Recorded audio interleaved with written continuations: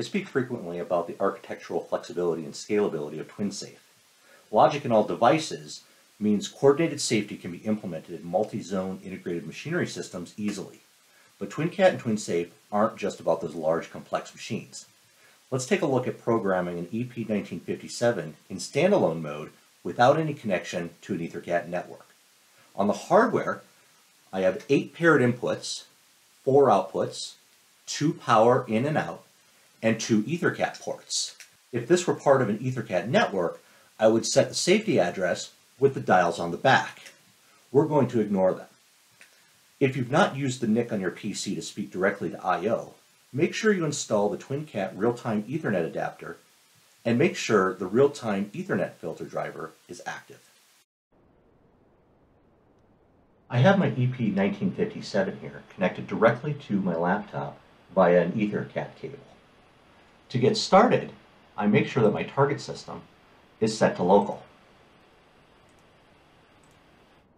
Add an EtherCAT master and scan. You can see the I/O tree populates with my EP1957. I can add my safety project now. New item, pre-configured inputs,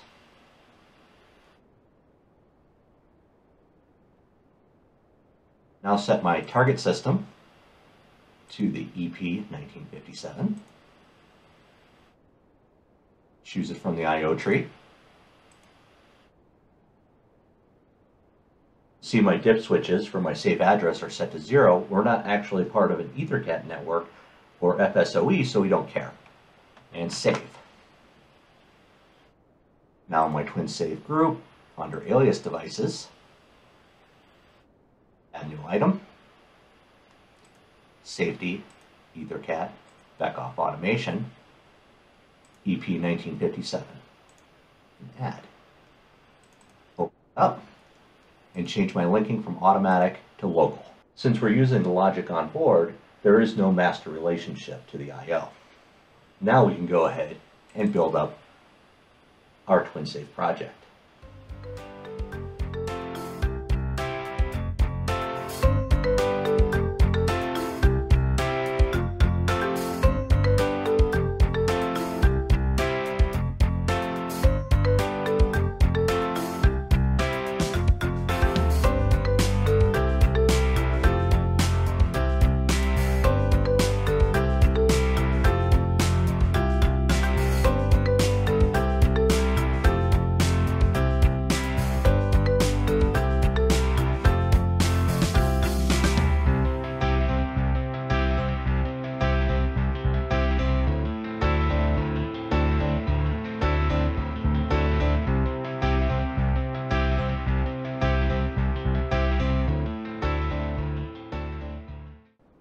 Now I have a fully functional standalone EP1957 using 3 outputs, an input each for the selector switch and the reset button, and 2 inputs off of the emergency stop.